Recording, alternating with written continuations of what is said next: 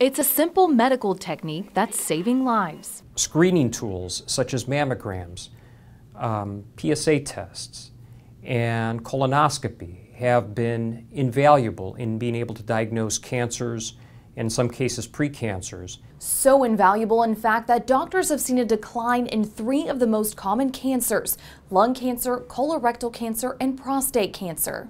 Screening is probably the most important intervention that a person can undertake in order to limit his or her risks of developing and suffering from cancer. Treatment for prostate and breast cancers have also improved, stabilizing the number of patients who are diagnosed each year. The greater precision with which we can perform radiation therapy, for example, allows us to deliver a higher dose of radiation to a tumor and do so much more safely than we could in years past. For all cancers, 5-year overall survival has increased from about 50%, which is what it was about 30 years ago, to about 70%, which is what it is today. And while there have been many improvements, doctors have seen an increase in other types of cancers. We've seen a rise in the incidence of head and neck cancer. Increased exposure to a specific virus, something called human papillomavirus, probably is the dominant factor